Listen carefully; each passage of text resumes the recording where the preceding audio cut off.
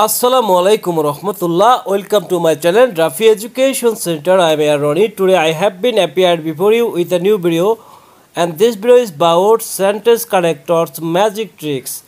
মাত্র 4টি নিয়মে আজকে আমি তোমাদের সাথে আলোচনা করব সেন্টেন্স কানেক্টরস। তো তোমরা যারা এসএসসি, এইচএসসি, বিসিএস অ্যাডমিশন টেস্টের স্টুডেন্ট রয়েছে তাদের জন্য আজকের এই ভিডিও। তো আজকের ভিডিওতে আমি সেন্টেন্স কানেক্টরস তোমাদেরকে একদম 100% ক্লিয়ার করে দেব, ঠিক আছে? তো সেন্টেন্স কানেক্টর টপিকটা অনেকের কাছে তোমাদের কাছে কঠিন লাগে, তো আজকের পর থেকে সেন্টেন্স কানেক্টরস তোমার কাছে অনেক সহজ হয়ে যাবে। তো এর জন্য তোমাকে কী করতে হবে, ভিডিওটি শুরু থেকে শেষ পর্যন্ত দেখতে হবে। যারা আমার চ্যানেলটা এখনও সাবস্ক্রাইব করে নাই তারা অবশ্যই আমার চ্যানেলটাকে সাবস্ক্রাইব করে নাও, আর যারা করেছে তাদেরকে অসংখ্য ধন্যবাদ। তো চলে যাচ্ছি মূল ভিডিওতে। তো কে কোথা থেকে দেখছো অবশ্যই কমেন্ট বক্সের মাধ্যমে জানিয়ে দাও, ওকে? তো চলো ভিডিওটি শুরু করা যাক। তো তুমি আজকে দেখতে পাচ্ছ যে sentence connectors SSC, HSC, admission, BCS সকল স্টুডেন্টদের জন্য এটা খুবই ইম্পর্টেন্ট একটা টপিক। তো মূল ভিডিওতে যাওয়ার আগে আমি তোমাকে 4টা সেন্টেন্সের সাথে আগে পরিচয় করে দেব। এই 4টা সেন্টেন্সে 4 রকম কানেক্টর বসছে। তো সেটা কেন হয়েছে? সেটা হয়েছে এই জন্যই যে সেন্টেন্স অনুযায়ী কানেক্টর ভিন্ন হবে। অর্থ এক হলেও কানেক্টর হবে ভিন্ন। সেন্টেন্স তোমার এক হতে পারে, একই রকম হতে পারে, কিন্তু কানেক্টর ভিন্ন হতে পারে। কেন? কারণ সেন্টেন্স যদি তোমার সিম্পল হয় তাহলে এক রকমের কানেক্টর বসবে, কমপ্লেক্স হলে আরেকটা বসবে, কম্পাউন্ড হলে আরেকটা বসবে। তো এজন্য তোমাকে কি বুঝতে হবে যে সিম্পল, কমপ্লেক্স, কম্পাউন্ড এই সেন্টেন্সটাকে বুঝতে হবে। সিম্পল, কমপ্লেক্স, কম্পাউন্ড এই 3টা সেন্টেন্স তোমাকে বুঝতে হবে, ঠিক আছে? তাহলে তুমি ইজিলি তুমি কানেক্টর কিন্তু পরীক্ষার হলে বসিয়ে ফেলতে পারবে। এর জন্য তোমাকে কী করতে হবে যে সেন্টেন্সটাকে বুঝতে হবে। তো এখানে দেখো প্রথমত যে সেন্টেন্সটা রয়েছে যে dash are being a small country, Bangladesh has a vast population. তো এই সেন্টেন্সটা কি? এই সেন্টেন্সটা হচ্ছে সিম্পল সেন্টেন্স। কারণ একটি মাত্র সাবজেক্ট আর ভার্ব থাকলে ওটা সিম্পল সেন্টেন্স হয়। এখানে একটি মাত্র সাবজেক্ট রয়েছে, সে সাবজেক্টটা কি? বাংলাদেশ, আর একটি মাত্র ভার্ব রয়েছে হ্যাজ, ঠিক আছে? এই জন্য এটা কি সিম্পল সেন্টেন্স। তো এইখানে তুমি কোন কানেক্টর বসাবা? এইখানে তোমাকে কি বসাইতে হবে? এইখানে তোমাকে ইন স্পাইট অফ বসাইতে হবে, ইন স্পাইট অফ।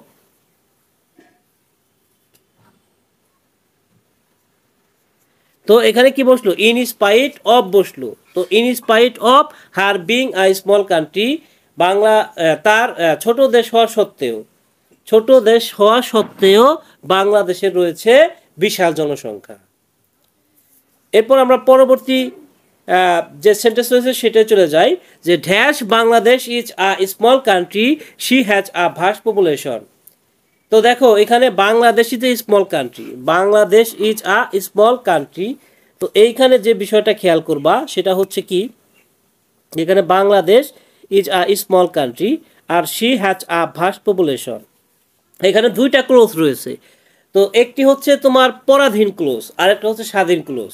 পরাধীন মানে কি? যে একটা ক্লোজ আর একটা ক্লোজের উপর যদি নির্ভরশীল হয় তাহলে সেটা পরাধীন, আর যদি একাই অর্থ প্রকাশ করতে পারে সেটা হচ্ছে স্বাধীন। তো আমি যদি তোমাকে বলি যে she has a vast population, বাংলাদেশের রয়েছে তার রয়েছে বিশাল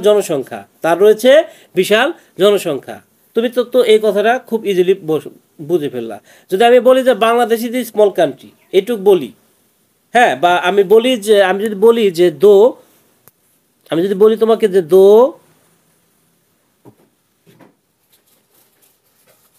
Bangladesh is a small country, যদিও বাংলাদেশ একটা ছোট দেশ, এরপর আর কিছু না বলি, যে এই কথাটা আর না বলি, এখানে যে কথাটা আছে সেই কথাটা আমি আর না বলি, এই কথা যদি না বলি তাহলে কি তুমি আমার কথা কিছু বুঝতে পারবা না। তো এজন্য বাংলাদেশ ইজ স্মল কান্ট্রি এটুক হচ্ছে পরাধীন বাক্য, আর she has a vast population এটা হচ্ছে স্বাধীন বাক্য। তো কমপ্লেক্স সেন্টেন্স মানে কি? যে পরাধীন বাক্য আর স্বাধীন বাক্য দুইটাই থাকবে। তো এরকম থাকলে সেটা হচ্ছে কমপ্লেক্স সেন্টেন্স। তো কমপ্লেক্স সেন্টেন্স হওয়ার কারণে এখানে কি বসছে? বসছে, যদিও অর্থ মোটামুটি আগের সেন্টেন্সের মতোই, তাই না? বাট এখানে কানেক্টর ভিন্ন হয়েছে, ওকে? পরবর্তীতে দেখো যে Bangladesh is a small country, she has a vast population. তো এখানে আমরা বাট বসিয়ে দেখি, এখানে আমরা কি বসাবো, এখানে আমরা বাট বসাবো, ঠিক আছে, বাট। তো দেখো এখানে মাঝখানে শূন্যস্থান আছে, মাঝখানে শূন্যস্থান থাকলে যখন বুঝবে মাঝখানে কোনো কিছু বসবে তখন বুঝবা যে ওটা কম্পাউন্ড সেন্টেন্স, ঠিক আছে। যে বাংলাদেশ ইজ স্মল কান্ট্রি, এটা একটা পরিপূর্ণ বাক্য, মানে স্বাধীন বাক্য। আবার she has a vast population, তার হচ্ছে বিশাল জনসংখ্যা, এটাও একটা স্বাধীন বাক্য। বাংলাদেশ একটা ছোট দেশ কিন্তু তার রয়েছে বিশাল জনসংখ্যা, ঠিক আছে। এই দুইটাই কিন্তু অর্থপূর্ণ, ঠিক আছে, এই দুইটাই অর্থপূর্ণ, অর্থপূর্ণ হওয়ার কারণে এটা কম্পাউন্ড সেন্টেন্স। তো এখানে দুইটাই হচ্ছে স্বাধীন বাক্য। বাংলাদেশ ইজ স্মল কান্ট্রি, এটাও যেমন তুমি বুঝতে পারবা, আবার যদি বলা হয় যে she has a vast population, এটাও তুমি ইজিলি বুঝতে পারবা। তো দুইটা স্বাধীন বাক্য থাকার কারণে এটা হচ্ছে কম্পাউন্ড সেন্টেন্স। আর কম্পাউন্ড সেন্টেন্স হওয়ার কারণে এখানে বাট বসছে। Bangladesh is small country but she has a vast population, but she has a vast population। তো এইখানে দেখো, এইখানে এই সেন্টেন্সটা কিন্তু এইখানে এই সেন্টেন্স তাহলে কোন sentence, but she has a vast population, এইখানে এই দুইটা সমন্বয়ে তোমাকে সেন্টেন্স নির্ধারণ করতে হবে। তো প্রথমে ছিল বাংলাদেশি যা স্মল কান্ট্রি, এটাও একটা স্বাধীন বাক্য। But she has a vast population, এটাও একটা স্বাধীন বাক্য। তো এজন্য এটা কি, এটাও এখানেও কি এটা কম্পাউন্ড সেন্টেন্স। তো কম্পাউন্ড সেন্টেন্স হলে তোমাকে বুঝতে হবে যে এখানে বাটটা ব্যবহার করতে হবে, ঠিক আছে। তো এখন চলো মূলত আমরা চারটা রুলস আলোচনা করব, চারটা রুল দিয়ে তুমি সেন্টেন্স কানেক্টরগুলো যেভাবে বসাবে। ওকে, তো দেখো এখানে প্রথমত তুমি দেখতে পাচ্ছ rule 1, simple sentence. Simple sentence আগেই বলছি একটা মাত্র সাবজেক্ট থাকবে আর একটা ফাইনাইট ভার্ব থাকবে, একটা মাত্র সাবজেক্ট থাকবে ও একটা ফাইনাইট ভার্ব থাকবে, ঠিক আছে। তো সিম্পল সেন্টেন্সে এই ক্যারেক্টারগুলো বসে ইন স্পাইট অফ যদি বিপরীত ধর্মী হয়, বিকজ অফ বসে যদি কারণ আর ফলাফল বোঝায়, উইথ এ ভিউ টু বা ইন অর্ডার টু বসে যদি উদ্দেশ্য বোঝায়, ফার্স্টলি, সেকেন্ডলি, থার্ডলি, ফাইনালি অর্থাৎ ধারাবাহিকতা বোঝাবে। ধারাবাহিকতা বোঝালে বুঝবে যে এখানে কি হবে, যে ফার্স্টলি, সেকেন্ডলি, থার্ডলি, ফাইনালি এগুলো বুঝবে। তো পর কয়েকটি শূন্যস্থানে কমা থাকবে, হ্যাঁ, প্রথম শূন্যস্থানে কমা আছে, দ্বিতীয় শূন্যস্থানে কমা আছে, তৃতীয় শূন্যস্থানে কমা, চতুর্থ শূন্যস্থানে কমা, এভাবে যদি থাকে তাহলে বুঝবা এখানে ফার্স্টলি, সেকেন্ডলি, থার্ডলি, ফাইনালি এগুলো হবে, ঠিক আছে। আর ফর এক্সাম্পলটা হচ্ছে কি উদাহরণস্বরূপ, অর্থাৎ শূন্যস্থানের পরে একাধিক উদাহরণ থাকবে, একাধিক উদাহরণ থাকলে বুঝবা যে এখানে ফর এক্সাম্পল বলবে। তারপরে বিসাইডস অতিরিক্ত তথ্য দেওয়া বোঝাবে, মোরওভার অতিরিক্ত তথ্য দেওয়া বোঝাবে, সো অথবা অ্যাজ এ রেজাল্ট বুঝবে কখন, যদি কারণ আর ফলাফলকে বোঝায়, ঠিক আছে। কারণ আর ফলাফলকে বোঝায় হলে সো অথবা অ্যাজ এ রেজাল্টও বসে, ঠিক আছে। তো এক্সাম্পল দেওয়া যাক যে ট্রিজ গিভ আস অক্সিজেন, গাছ আমাদের অক্সিজেন দেয়, ফুয়েলস তারপরে ফুয়েল দেয়, জ্বালানি দেয়, উডস কাঠ দেয় ইত্যাদি, হ্যাঁ, তো এগুলো গাছ আমাদের দেয়। তারপর বলা হচ্ছে they can save us from natural calamities, তো তারা আমাদেরকে কি করে, প্রাকৃতিক দুর্যোগ থেকেও রক্ষা করে, সেভ করে, রক্ষা করে। তো এখানে কি হয়েছে, এখানে বিষয়টা কি অতিরিক্ত তথ্য হয়েছে। তো অতিরিক্ত তথ্য হয়েছে যেহেতু এটা সিম্পল সেন্টেন্স, তো এখানে অতিরিক্ত তথ্য কিন্তু তুমি কি বসিয়ে দিবে, হয় তুমি বি সাইজ বসাবে, না হলে মোর ওভার বসাবে। তো আমি এখানে বি সাইজটা বসায় দিচ্ছি। তো এখানে জাস্ট আমি কি বসায় দেবো, বি সাইডস কথাটা লিখে দেবো, ঠিক আছে। বি সাইডস,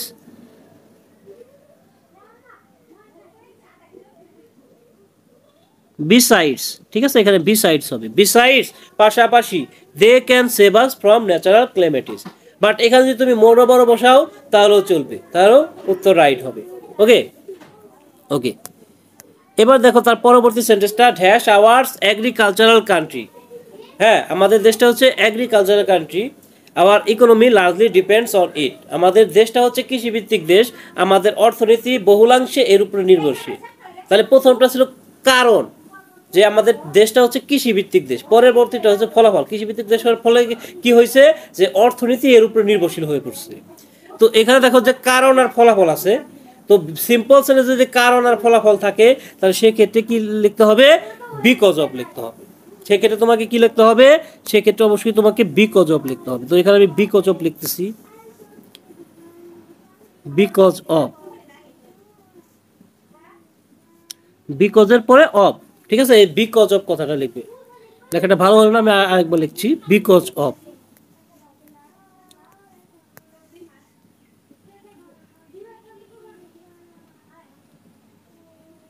বিকজ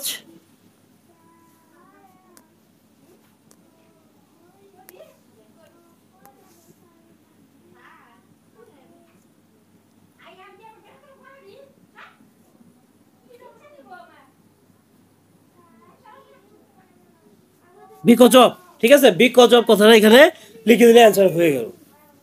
বাট তুমি যদি এখানে অন অ্যাকাউন্ট অফ লেখো বা ডিউ টু লেখো তাহলেও অ্যান্সার হবে, ঠিক আছে, কারণ এই because of, on account of, due to এগুলো হচ্ছে একই শব্দ, ঠিক আছে, সমার্থক শব্দ। তো because of hours agriculture country, hour agricultural country, কৃষিভিত্তিক দেশ হওয়ার কারণে আমাদের অর্থনীতি এর উপরে বহুলাংশে নির্ভরশীল। তার পরবর্তী সেটা দেখো, দি ক্রো was very thirsty, it decided to drink water to কুয়েন্স thrust. কাকটা তৃষ্ণার্ত ছিল, তো এর ফলে কি হয়েছে, সো, হ্যাঁ এটাও কারণ ফলাফল বুঝেছে, কারণ ফলাফল বুঝেছে সো বসে, সো অথবা এস এ রেজাল্ট। তো এখানে তোমাকে সো বসাইতে হবে অথবা এস এ রেজাল্ট বসাইতে হবে।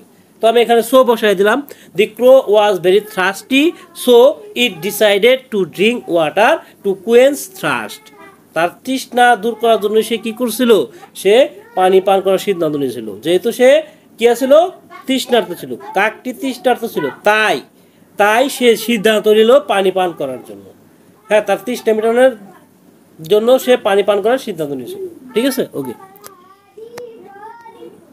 রুল নাম্বার 2, কমপ্লেক্স সেন্টেন্স, একটি পরাধীন বাক্য থাকবে, একটি স্বাধীন বাক্য থাকবে, তাহলে এই ক্যারেক্টারগুলো বসে। ইফ বা প্রোভাইড শর্ত বোঝাবে, affirmative plus affirmative, negative plus negative, এই দুইটা বিষয় থাকবে। অ্যাফার্মেটিভ থাকবে, প্রথম ক্লোজে অ্যাফার্মেটিভ থাকবে, দ্বিতীয় ক্লোজে অ্যাফার্মেটিভ থাকবে, আর না হয় প্রথম ক্লোজে নেগেটিভ থাকবে, দ্বিতীয় ক্লোজে কি থাকবে, নেগেটিভ থাকবে। তাহলে এইখানে তুমি এই বা প্রোভাইড বসিয়ে দিতে পারো। আনলেস অ্যাফার্মেটিভ আর নেগেটিভ উল্লেখ থাকবে, প্রথম ক্লোজে অ্যাফার্মেটিভ থাকবে, দ্বিতীয় ক্লোজে নেগেটিভ থাকবে, তাহলে সেক্ষেত্রে তুমি শূন্যস্থানে আনলেস বসাই দিবা। অনুমান করে যদি শর্ত বোঝায় তাহলে সেক্ষেত্রে ইন কেস বসাই দিবা। কারণ আর ফলাফল বসাইলে তুমি এস বা সিন্স বসাই দিবা। যদি বিপরীত ধর্মী হয় তাহলে দো বা অল দো বসাই দিবা। হু বা হুইস অর্থাৎ শূন্য স্থানের পরে যদি ভার্ব থাকে, সে যদি কোনো ব্যক্তিকে বোঝায়, সেন্টেন্সে যদি ব্যক্তি ভিত্তিক সাবজেক্ট থাকে তাহলে সেক্ষেত্রে তার জন্য হু বসাই দিতে হবে। আর বস্তু ভিত্তিক হলে হুইস, অর্থাৎ শূন্য স্থানের পরে ভার্ব যদি পাও তাহলে তুমি কি বসাই দেবা, ভার্ব পাইলে তুমি হু অথবা হুইস বসাই দেবা, হু অথবা হুইচ। শূন্য স্থানের পরে কি থাকবে, ভার্ব থাকবে, ভার্ব। এরপরে দেখো দ্যাট, দ্যাট অর্থ হচ্ছে যা। It is said, we believe, we know, দেয়ার গোস এ প্রভাব, we should beer in mind, এই ধরনের কথা থাকলে তুমি সেই শূন্যস্থানে অবশ্যই দ্যাট বসায় দেবা। এই ধরনের কথাবার্তা থাকলে তুমি সেই শূন্যস্থানে কি বসায় দেবা, দ্যাট বসায় দেবা, দ্যাট। কিংবা শূন্যস্থানের পরে প্রবাদ থাকবে, মানে প্রবাদ বাক্য থাকতে পারে, প্রবাদ বাক্য। তো প্রবাদ যদি থাকে তাহলে তুমি সেই ক্ষেত্রেও দ্যাট বসায় দিবা, ঠিক আছে। এরপরে দেখো যে সো দ্যাট বা ইন অর্ডার দ্যাট, উদ্দেশ্য বোঝাবে, উদ্দেশ্য বোঝাবে। এবং এখানে একটা ট্রিক্স তুমি মনে রাখতে পারো যে সাবজেক্টের পরে ক্যান বা কুড থাকবে, তারপরে ভার্বের প্রেজেন্ট ফর্ম থাকবে। এখানে সাবজেক্টের পরে ক্যান বা কুড থাকবে, দেখো সাবজেক্টের পরে ক্যান বা কুড এবং ভার্বের প্রেজেন্ট ফর্ম রয়েছে। তো এরকম থাকলে সেক্ষেত্রে তুমি কি বসাই দিবা, সো দ্যাট বা ইন অর্ডার দ্যাট। এরপর হোয়েন বা হোয়াইল, যখন একই সময় দুইটা কাজ করা বোঝাবো তাহলে সেক্ষেত্রে হোয়েন বা হোয়াইল বসবে, যদি সেটা কমপ্লেক্স সেন্টেন্স হয়, হোয়েন কিংবা হোয়াইল। যদি ভার্বের সাথে আইএনজি থাকে তাহলে হোয়াইল, আর না থাকলে হোয়েন। তো দেখো কিছু উদাহরণ আলোচনা করা যাক। আরেকটা বিষয় হচ্ছে not only dot dot but also. তোমার প্রথম অংশে যদি নট অনলি থাকে তাহলে দ্বিতীয় অংশের শূন্যস্থানে বাট অলসো বসবে। হ্যাঁ, কিংবা বাট অলসো আছে, তার আগে শূন্যস্থান আছে, তাহলে নট অনলি বসবে। এরকমভাবে বোথ থাকলে অ্যান বা অ্যান থাকলে বোথ, এটা মনে রাখবা।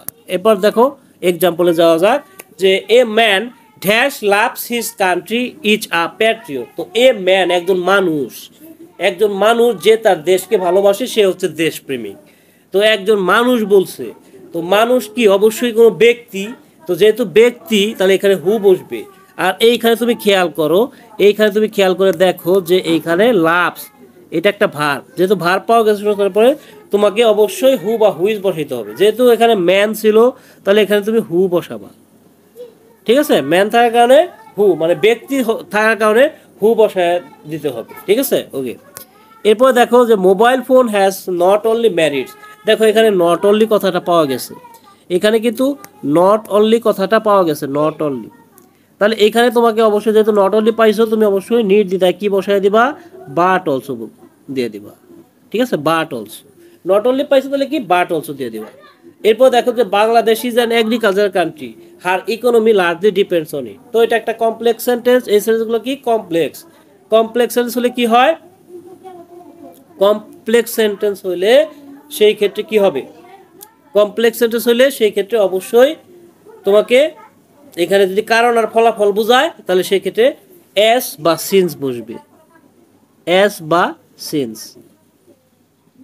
কমপ্লেক্স সেন্টেন্সটা যদি কারণ আর ফলাফল বোঝায় তাহলে সেক্ষেত্রে তোমাকে কি কি করতে হবে, এস বা সিন্স বসাইতে হবে, এস বা সিন্স। আমি এখানে এস বসাই দিচ্ছি, এস অথবা সিন্স যদি লেখো তাহলেও হবে। যার অর্থ হচ্ছে যেহেতু, যেহেতু বাংলাদেশ একটা কৃষি প্রধান দেশ বা কৃষিভিত্তিক দেশ, তার অর্থনীতি বহুলাংশের উপরে নির্ভরশীল। Dash we are cutting down trees randomly our country will be turn into a dessert. এখানে শর্ত বোঝাইতেছে। তোমার একটা জিনিস খেয়াল রাখবা যে যে শূন্যস্থানের পরে যদি উইল পাও তো সেখানে অবশ্যই সেটা কন্ডিশনকে বোঝায়, অর্থাৎ উইল যখন পাবা বুঝতে হবে হয় এখানে ইফ বসবে আর না হয় আনলেস বসবে। তবে খেয়াল রাখতে হবে সেটা যদি শর্ত হয়, শর্ত হয়ে যায়, শর্ত হইলে, তা না হইলে কিন্তু নয়। তো দেখো যে এখানে যদি আমরা ইফ বসাই, if if we are cutting down trees randomly, যদি আমরা অতিরিক্ত হারে গাছ কেটে ফেলি, our country will be turn into dessert, তো আমাদের দেশ কি হয়ে যাবে, ডিজার্ট, মরুভূমি হয়ে যাবে। যদি কাটি, না কাটে তোর হবে, তাহলে শর্ত যদি কাটি, তো এরকম শর্ত যদি বোঝায় তাহলে সেক্ষেত্রে ইফ হয় অথবা প্রোভাইড হয়। হ্যাঁ, আর এখানে একটা বিষয় খেয়াল করো যে এখানে প্রথম অংশ অ্যাফার্মেটিভ আছে, দ্বিতীয় অংশেও অ্যাফার্মেটিভ আছে। তো অ্যাফার্মেটিভ বা নেগেটিভ থাকলে সেক্ষেত্রে ইফ, আর যদি অ্যাফার্মেটিভ আর নেগেটিভ থাকে তাহলে সেক্ষেত্রে আনলেস। তো এখানে দেখো যে the students do not value there time properly they will suffer in the long run. তো এখানে দেখো যে এইখানে কিন্তু নেগেটিভ আছে, প্রথমে নেগেটিভ আছে ডু নট, তারপরে কিন্তু নেগেটিভ নাই, কিন্তু negative সেন্সটা negative, they will suffer in the long run. তো এটা মোটামুটি নেগেটিভের মতোই, তারা পরিশেষে তারা ভুগবে, কেউ কষ্ট পাবে, এটা তো আসলে ভালো জিনিস না, এটা তো নেগেটিভ জিনিস। তো এর জন্য এখানে তোমাকে কি বসাইতে হবে, ইফ বসাইতে হবে, ইফ। তো if the students do not value there time properly they will suffer in the long run. এর পরবর্তীতে দেখো we learn English we can not keep pace with the present world. তো এখানে দেখো প্রথম অংশে কি আসছিল, প্রথম অংশে এখানে অ্যাফার্মেটিভ ছিল, উই লার্ন ইংলিশ। হ্যাঁ, প্রথম অংশে অ্যাফার্মেটিভ ছিল, প্রথম অংশে এখানে কি ছিল, অ্যাফার্মেটিভ ছিল, প্রথম অংশে অ্যাফার্মেটিভ, উই লার্ন ইংলিশ। পরবর্তীতে দেখো we can not keep pace with the present world. তো অ্যাফার্মেটিভের পরে যদি নেগেটিভ থাকে তাহলে সেক্ষেত্রে এখানে আনলেস বসাইতে হবে, সেটা যদি শর্ত বোঝায়। আনলেস উই লার্ন ইংলিশ, যদি না ইংরেজি শিখি, we can not keep pace with the present world, আমরা বর্তমান বিশ্বের সাথে তাল মিলিয়ে চলতে পারবো না। ঠিক আছে, তো অ্যাফার্মেটিভ আর নেগেটিভ দুইটা যদি থাকে, সে যদি শর্ত হয় তাহলে সেক্ষেত্রে আনলেস বসে। রুল নাম্বার 3 চলে আসছি, কম্পাউন্ড সেন্টেন্স। কম্পাউন্ড সেন্টেন্সে এই ক্যারেক্টারগুলো বসে, and or but, S if, list, till, until, otherwise, and so, এগুলো বসে। ঠিক আছে, উই হায়ার্ড এ বাস, আমরা একটা বাস ভাড়া করেছিলাম। যদি মাঝখানে গ্যাপটা দেওয়া থাকে তাহলে তুমি বুঝে নিবা যে এটা কম্পাউন্ড সেন্টেন্স। ঠিক আছে, মাঝখানে গ্যাপটা থাকে, মানে দুই সেন্টেন্সের মাঝখানে গ্যাপ যদি দেওয়া হয় তাহলে বুঝতে হবে যে এটা কম্পাউন্ড সেন্টেন্স।